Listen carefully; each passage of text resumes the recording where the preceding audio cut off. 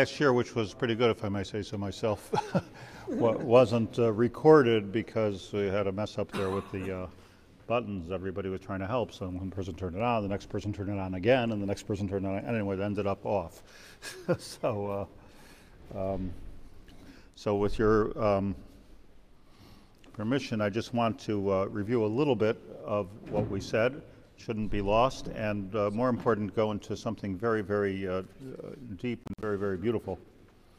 But what we learned in the Nefesh Hachaim in Zion,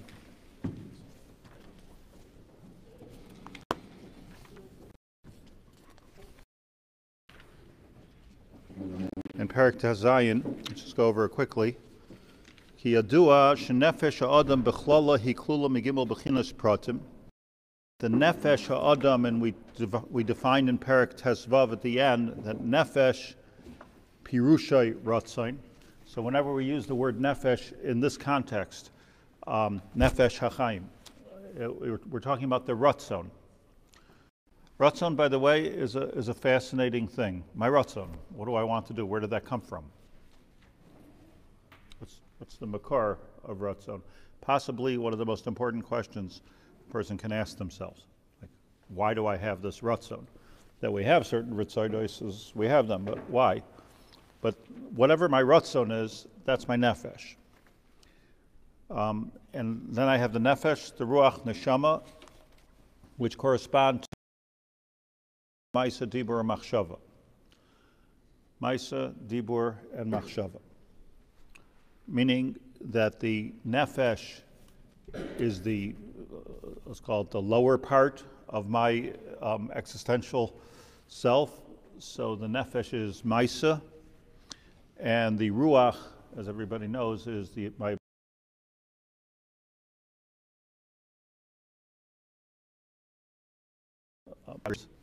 and then neshama is way out there. So there's nefesh, ruach, neshama, which corresponds to maisa, dibur, machshava. Machshava, dibur, maisa, neshama, nefesh. Right? That's the way that works. But then it gets exciting. V'chol teva yesh gimel b'chinois. That it's much more exciting than that, because if you take a simple letter, aleph, beis, of the aleph beis, a simple letter.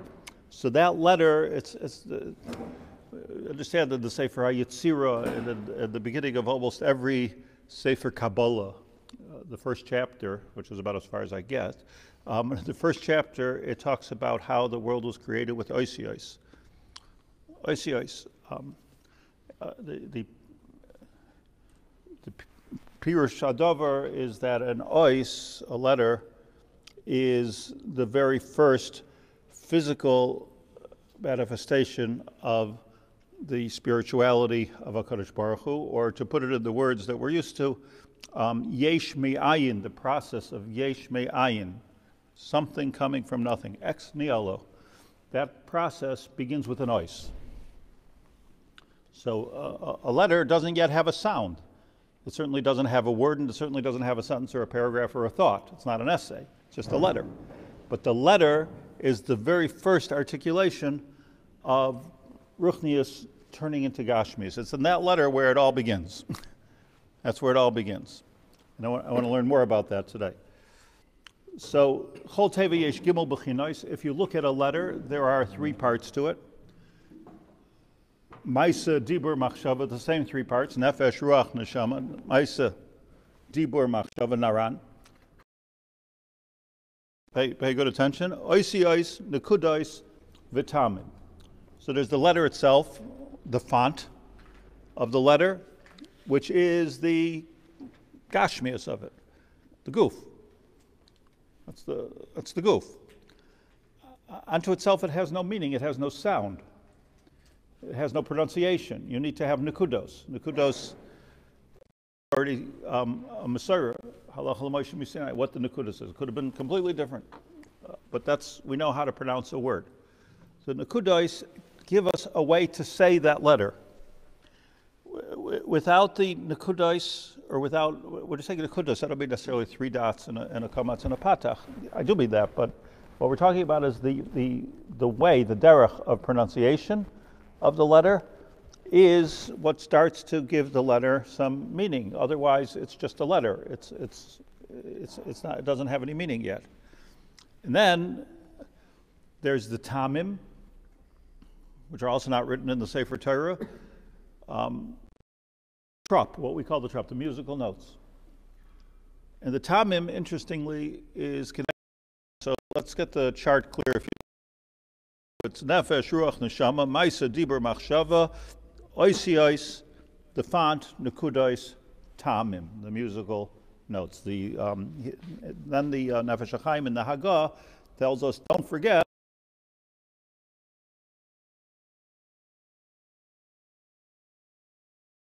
on top of every letter. So the tagin, because the nefesh is divided into two. There's my actual physical body, and then there's also gashmius, my personality, my how I am, what I can do physically. Those are the tagim. And I pointed out, which I'd also like to go into a little bit more in the next few minutes, is that, and Chaim asked to explain this more, that Rabbi Akiva, from all the people in history, truth is, from all the people in history I'd love to meet, it's Rabbi Akiva. I don't have to talk to him, just see him from far away. But Rabbi Akiva was Yoshev V'darish, Tilei Tilim Shel Halachas Al Kol Tag V'Tag. Millions of halachas, Tilei Tilim, millions of halachas Al Kol Tag V'Tag, just darshaning the Tagim.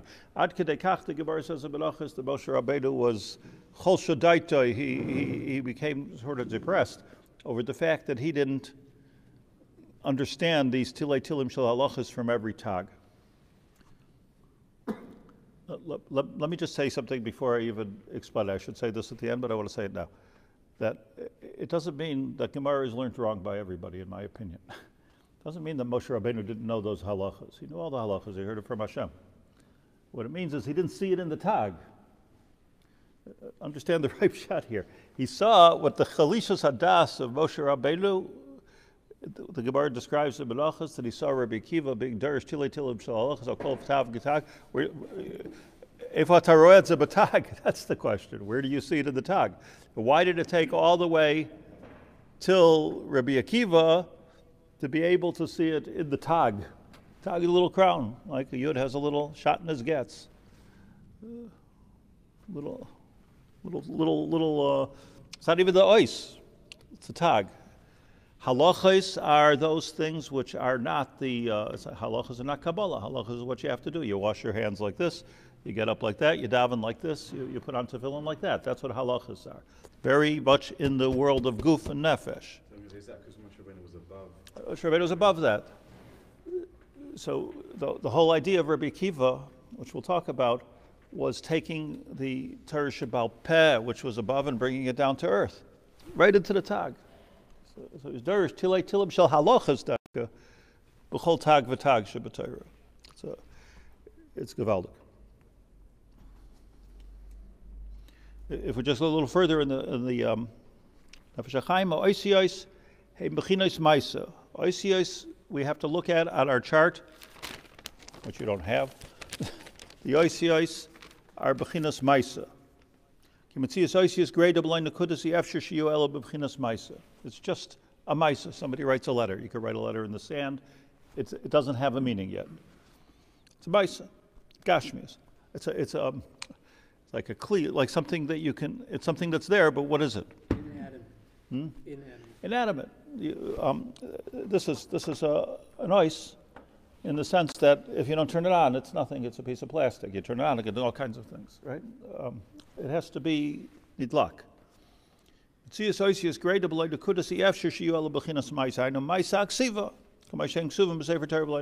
at a sefer Torah. There's no nekudos, there's no trup, there's no musical notes, there's not even any.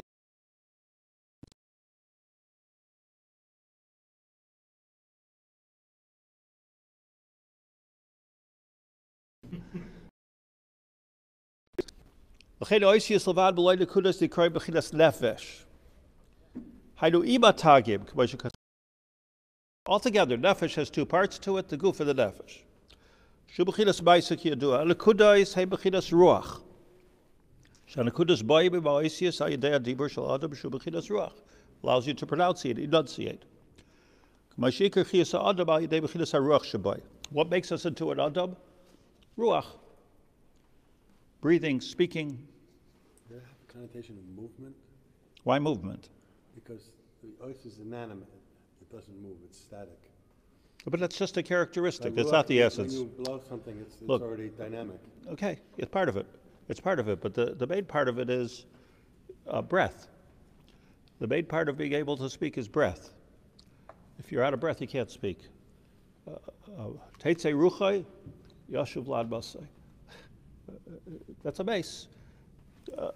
A base, you know, with all the sophisticated ways today of figuring out if somebody's alive or dead, it's hard to figure out because you could artificially keep somebody alive.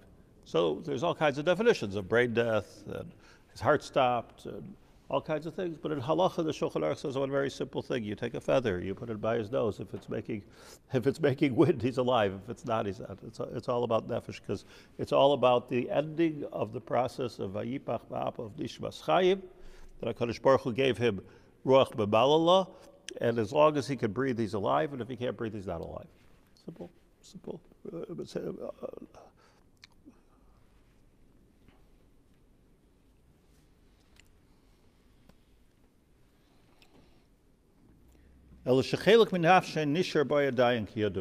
Person stops breathing, his body's still there, yeah? He's still standing there, still sitting there. Is he alive? Is he dead? You try to give him artificial breathing.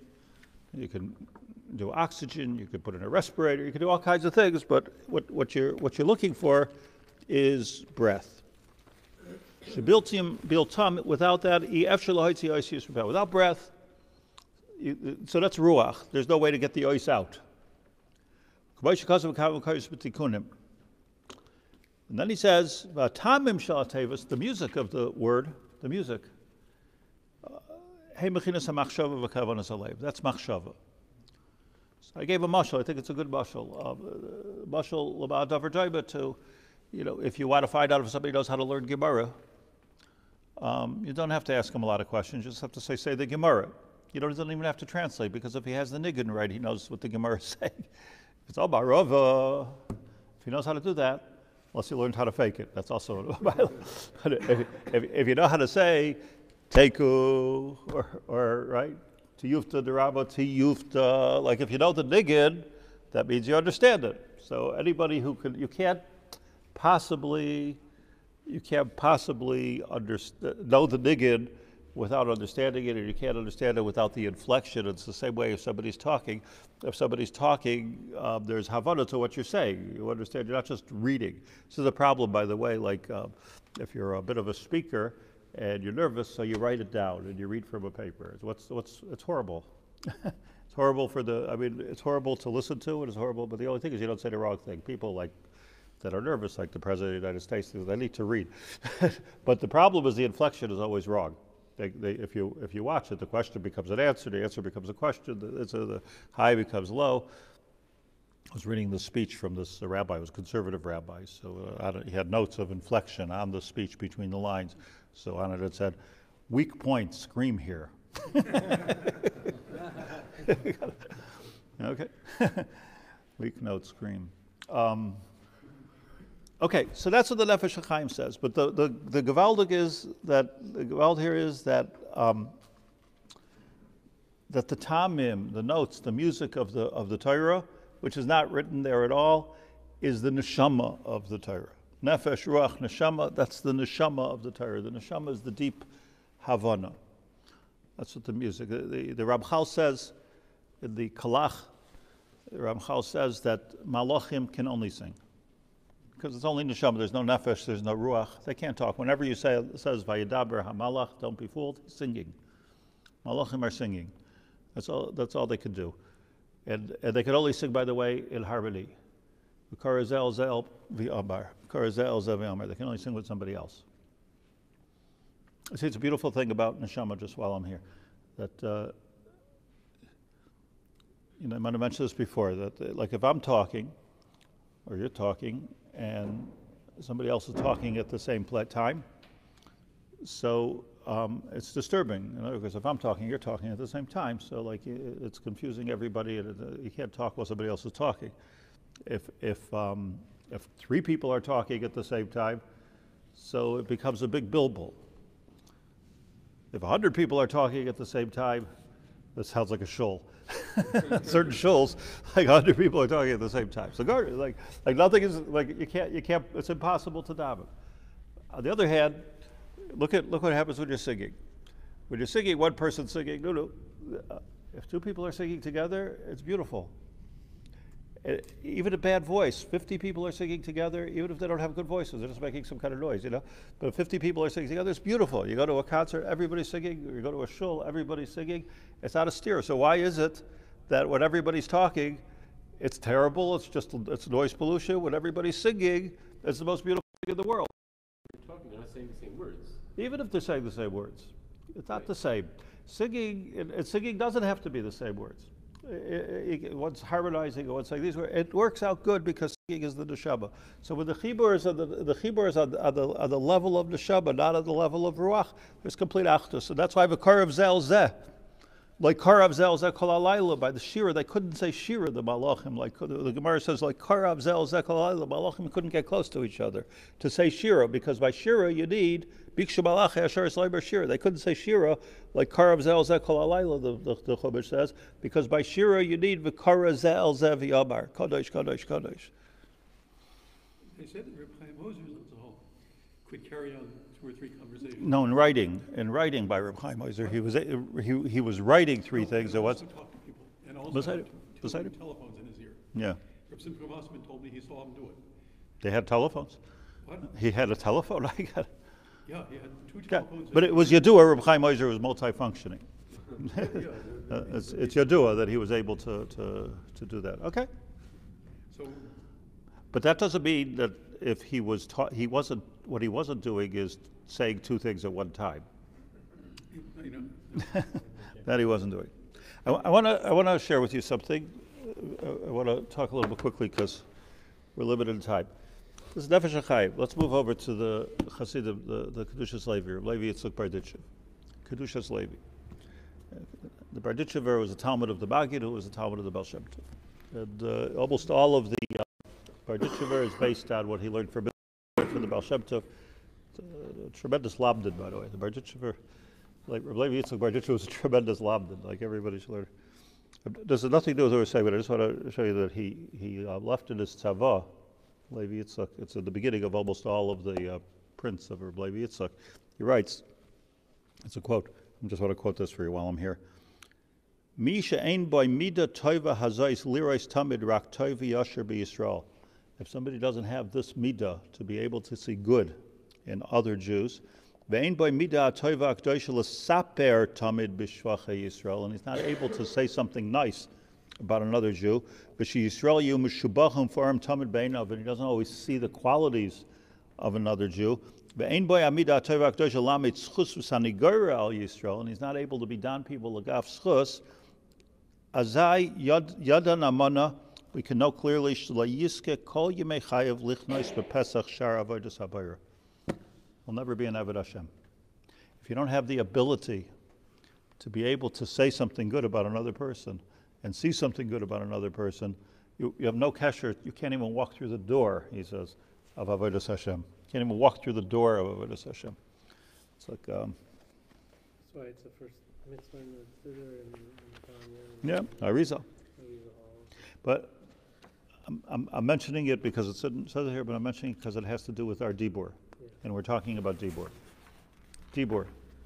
So let me show you what he says. The Kedushas Levi is on the Parshas, then Likutim, and then he has something called Kedushos. And in the Kedusha Shniya, he says as follows. Bear with me while I wish I had a copy for everybody, but I don't. He talks about the Oisius.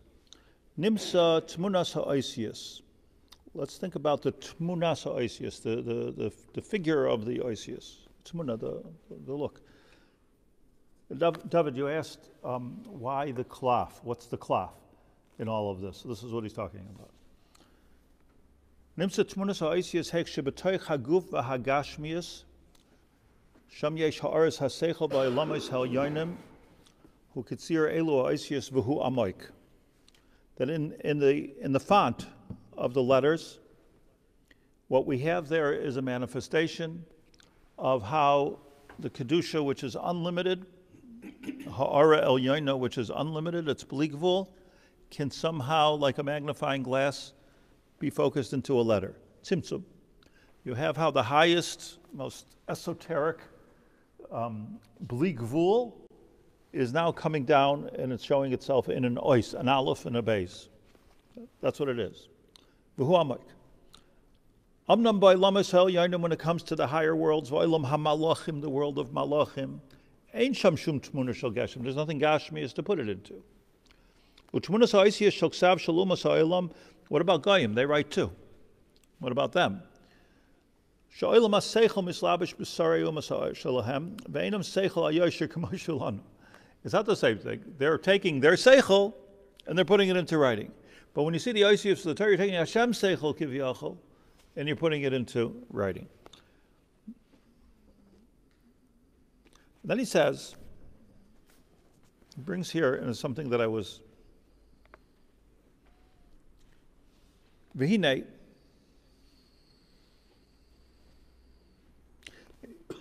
just before we get to the Hinei,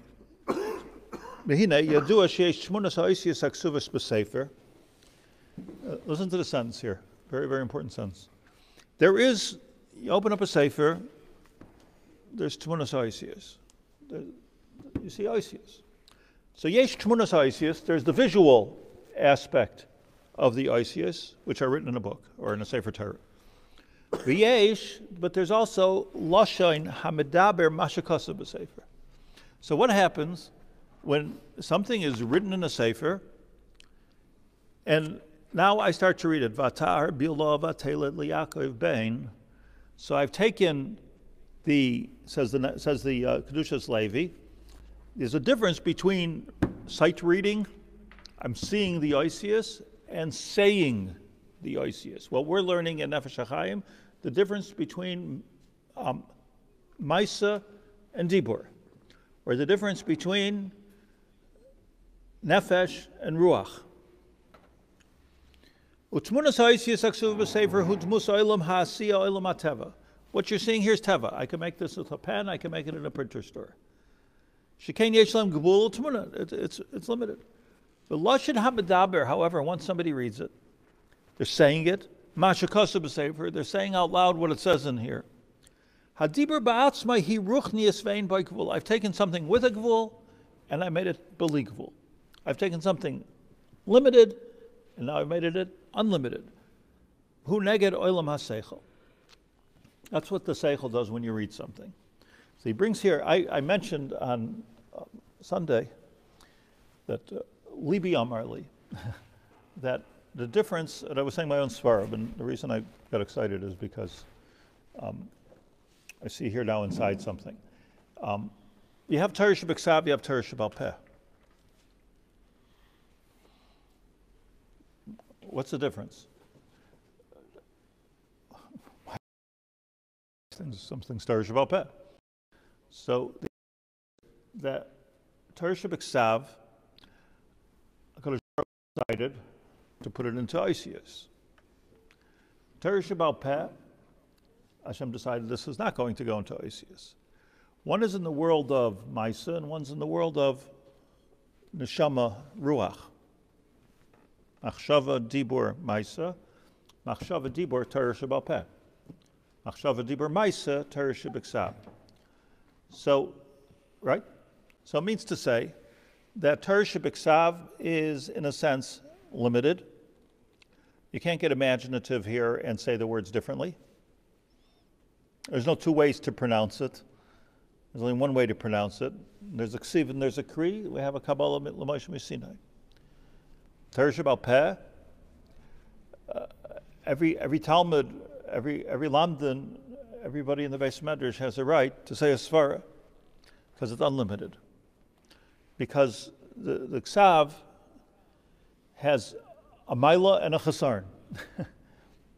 The Maila is that we've taken the highest things, says the Kedushas Levi, and we've brought it down into this world of Asiyah. But once it's, for lack of a better word, canonized, once it's written, it's written. You can't be meisif on it. It is what it is. As long as it's Torah Shebal Peh, it's Bli Gvul.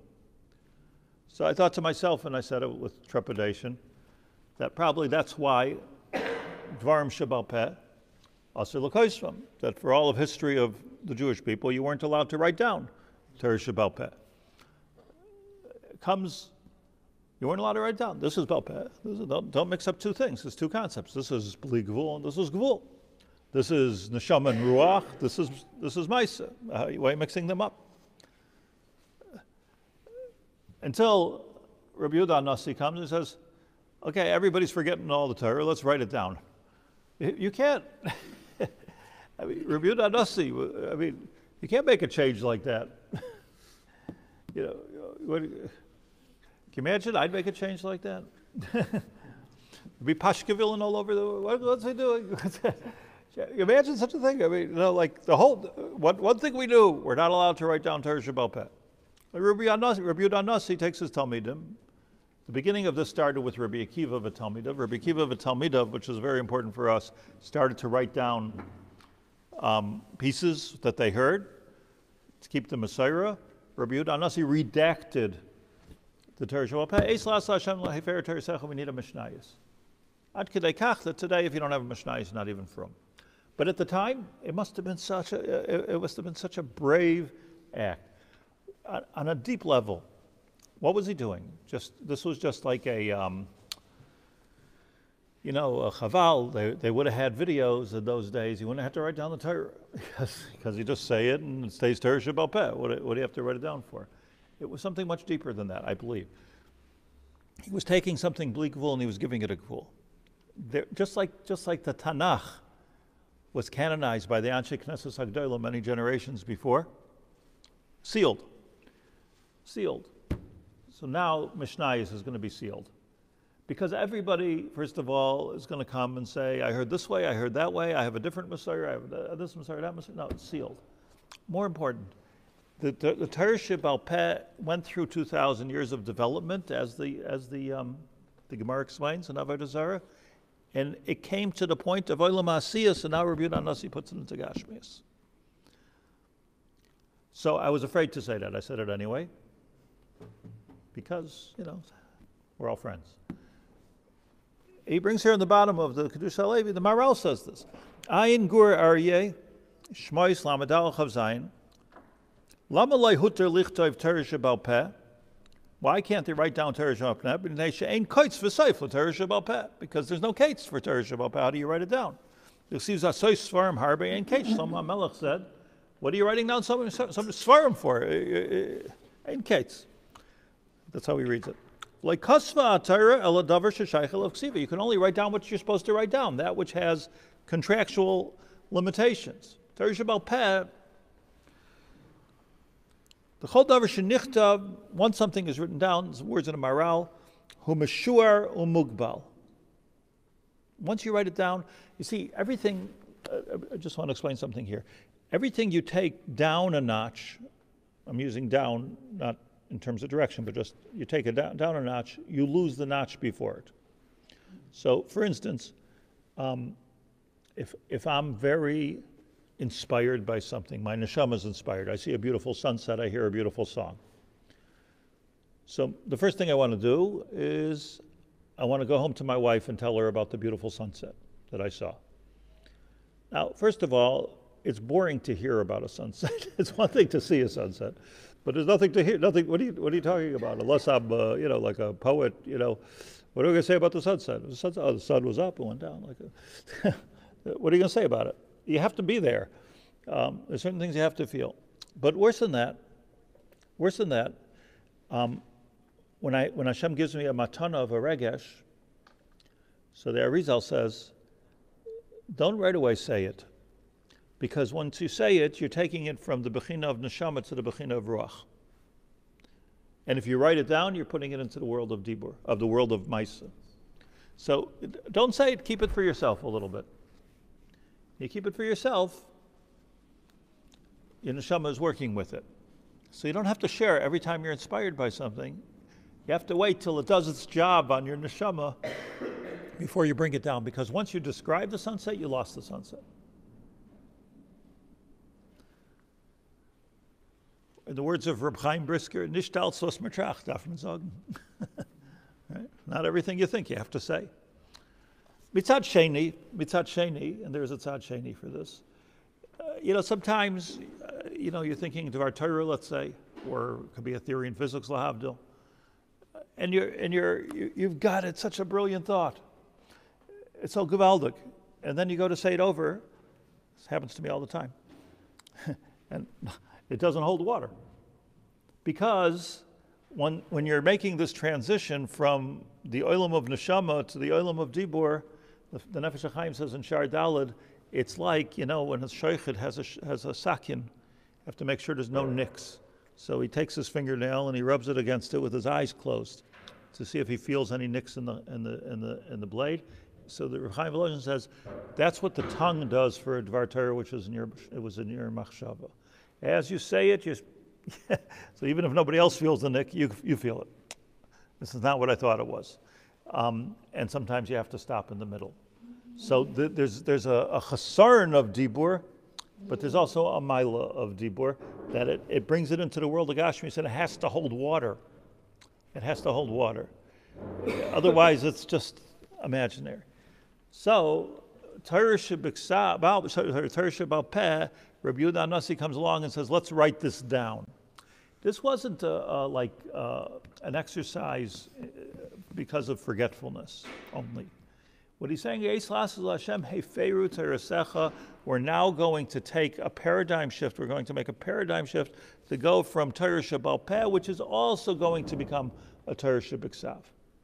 You see, it's, even after Rebbe wrote everything down and the Gemara was written down, Ravina Ravashi wrote everything down, it became a Kubal, like the one thing wasn't written down so much was Kabbalah.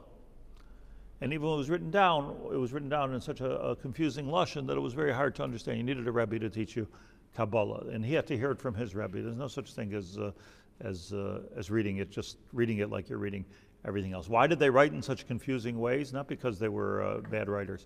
They wrote in such confusing ways because they didn't want to lose the regesh of understanding it from the place of neshama. They wanted to give it over to the Talmidim in a way that they're not putting it into the bechina of dibur. Today, everything's written down. Open here. Look, the Kedushas Levi. Like whatever you don't understand, it's explained. It's in English. It's in French. So is the Zohar. So is the Shaar Kavanas of the Arizal.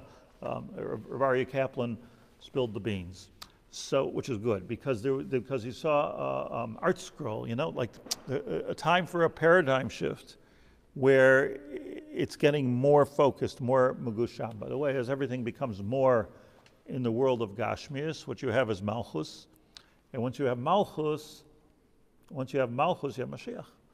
So, like, all of these things are sad in a way that it's all getting written down. It's all very explicit on the one hand. But on the other hand, it took something infinite, made it finite, and like he says here, and I'm going to stop now because I'm only getting to a drop of what I wanted to say. But let me just begin the second drop. Rabbi Yehuda Nasi, what is the Gvil, as David asks? In other words, Nefesh Hachaim talks about the letter, the Nekudos, the song. What's the parchment? It's not the body, because the Tagim are the Nefesh is the body, and the Tagim are the enlivenment of the body. So what's the parchment? So let me just introduce something to you before we get to the Kedusha Levi on Sunday. But in the Torah it says in the Zayis HaBracha, very end, Moshe Rabbeinu said, Vayoymar, and he said, Moshe, This is what Moshe Rabbeinu said. Hashem, misinai ba. Hashem came from Har Sinai. Zarach meseyer lamoy haifia mehar paran vasim rivois kodesh. First he toured the world, asked them if they wanted the Torah, as everybody knows, and he came to Sinai. Miminoi eish das lamoy. Eish das. What's an eish das? Eish das lamoy. He gave us the Torah as the fire. Eish das lamoy. The fire of his thinking he gave to us. What words? Eish das lamoy. Rashi says, Eish das. Why does Moshe Rabbeinu call it Eish das?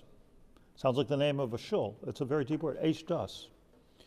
Shahaisak suva me'az lefanav. The Torah was written in Hashem's world from before the world was created. Be'esh shchira al gabe eish levana. It was written black fire. I don't know what black fire is, but black fire on top of white fire. Says Rashi, Nasan lahem beluchais, ksav yad, yeminai. Miyaminai, eshdas lamai. So, eshdas, meaning the Torah, was written black on white fire. Black fire on white fire. It's wild.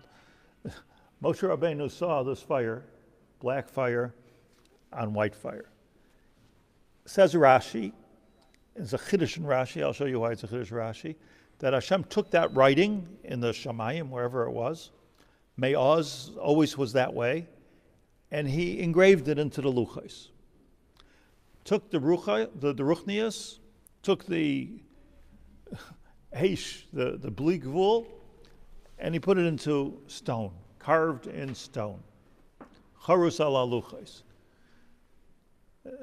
The Torah says about the luchais, ma'aseh lakim hema, va'michtav, michtav lakim hema. This was all holy, everything about it, but it was stone. Sof kol sof, it was stone. Eish das lamai. Let's leave you with this. The makar for this Rashi is Yerushalmi. Yerushalmi says in Shkolim,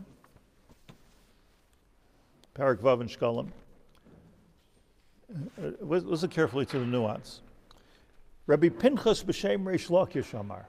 Rabbi Pinchas Amar heard this from Reish Lakish. It's interesting because usually it's Reish Lakish heard from someone. But Pinchas heard this from Reish Lakish. He says, Torah, listen to the word, this is the Makar. Torah shenasan HaKadosh Baruch Hu LaMoshe. The Torah which Hashem gave to Moshe, Nisana loy be'esh levana charusa be'esh shechira. He gave it to him black on white fire. Not it was there, me'oz, as Rashi says, but that's not what Chazal say. He gave him, here Moshe, have some fire. It wasn't that way before. Doesn't say about before. It's just Torah shenasan HaKadosh Baruch Hu LaMoshe, Nisana loy. How did he give it to him? Be'esh levana charusha be'esh shechira. Listen to what the Pirush says here. Zemedubar, this is talking about, what is it talking about? So he says, Zemedubar, the Torah Moshe asher lamad berakia. It's talking about the Torah that Moshe Rabbeinu learned on Har Sinai, not the Oil Moed, not anywhere else, Har Sinai, lamad berakia. Mi sefer Torah Hashem, he was learning from the Torah Hashem. Vehetik mimenu Torah Seinu. Moshe Rabbeinu copied it down. The Torah Hashem was a black on white fire. Yeah, Okay. a little bit different. That was before. Yeah. Look what he's saying, that Moshe Rabbeinu is on Har Sinai. He sees, lefi what we can understand, he sees a sefer Torah, which is black on white fire. He learns from it, and he says here, Vehetik mimenu Torah Seinu. And from there, he wrote down our Torah, based on that black and white thing. Brings us from the Carbonite down the Yerushalmi. What did he write down? I don't know. What did he write down? Where did he write down? Moshe Rabbeinu didn't come down the mountain with the sefer Torah in his hand. He didn't know. The first sefer Torah was only 40 years later. Barvas Moya. He didn't come down. We came down with the luchos, and he broke them. So Rashi takes the Yerushalmi and Shkola, but he twists it around from what the Mefarshim say and what is the simple shot. And he says, okay, must be talking about the luchos.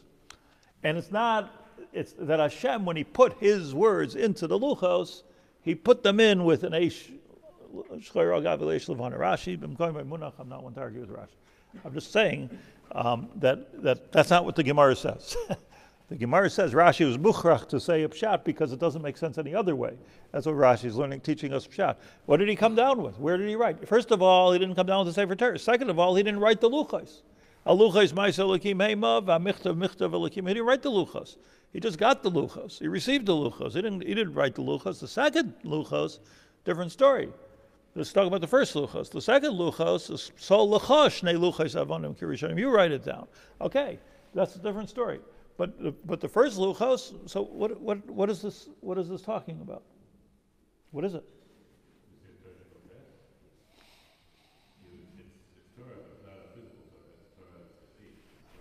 Oh.